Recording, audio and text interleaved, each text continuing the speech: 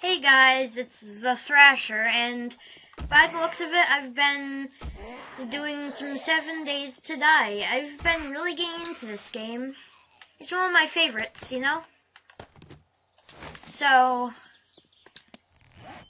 yeah, let's get right into it. So, I've been a big fan of 7 Days to Die.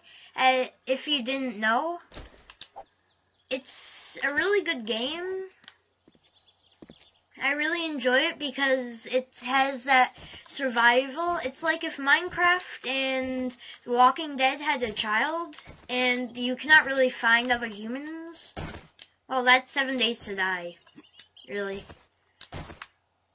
You have to survive, you have to make land with different kinds of biomes and with different settlements you can make.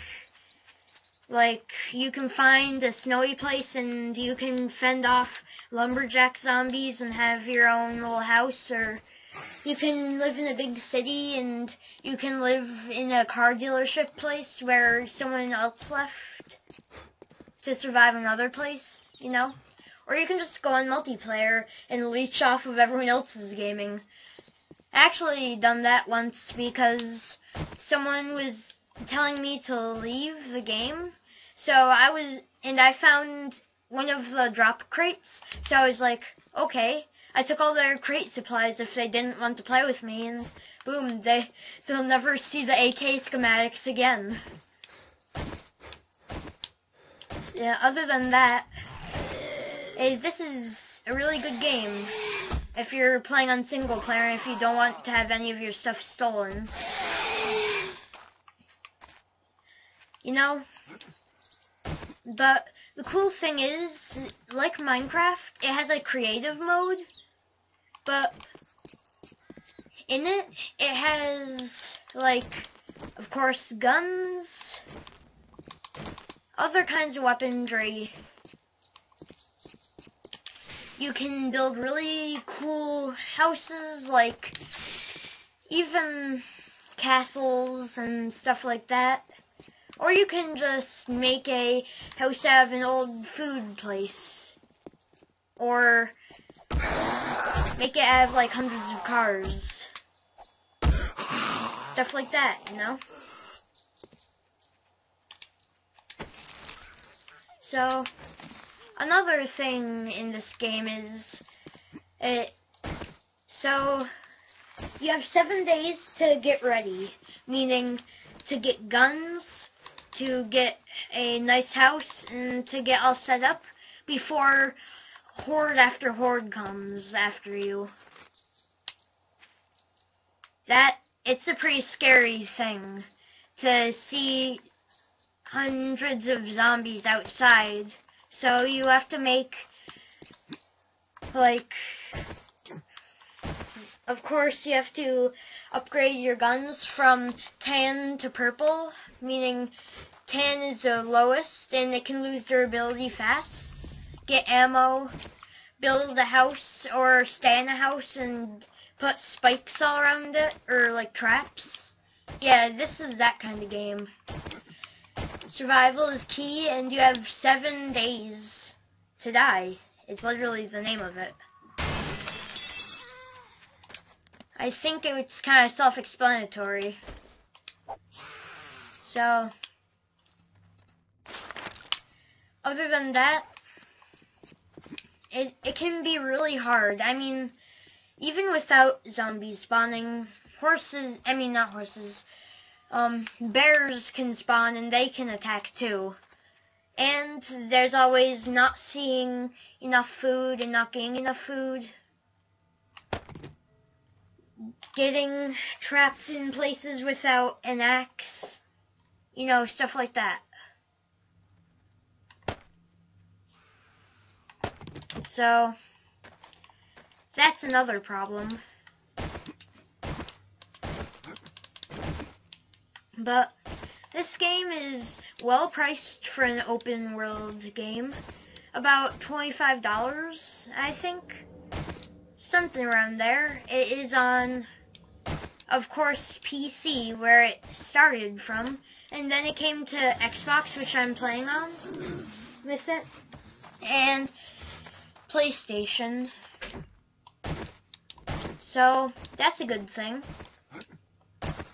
As you can see here, you can have guns, but of course you have to upgrade your guns, meaning you can get different parts from, you know, like backpacks and cars scattered around, and upgrade your rifle or your even rocket launcher until it's all good and ready to shoot.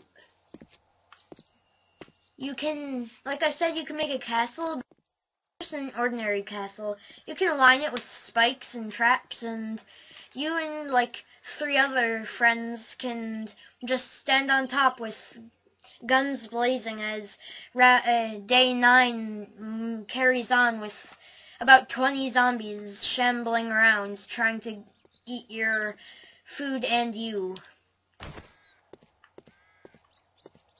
I mean, it's not as hard as Call of Duty Zombies, but it's around there because,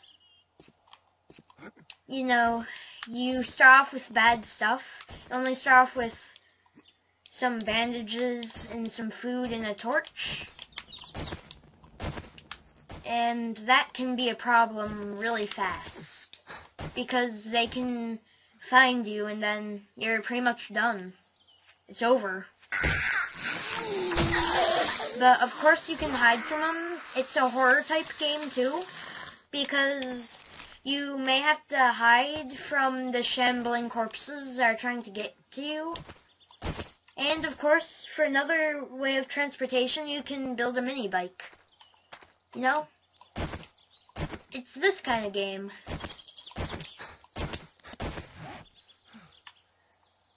It's a really good game. It has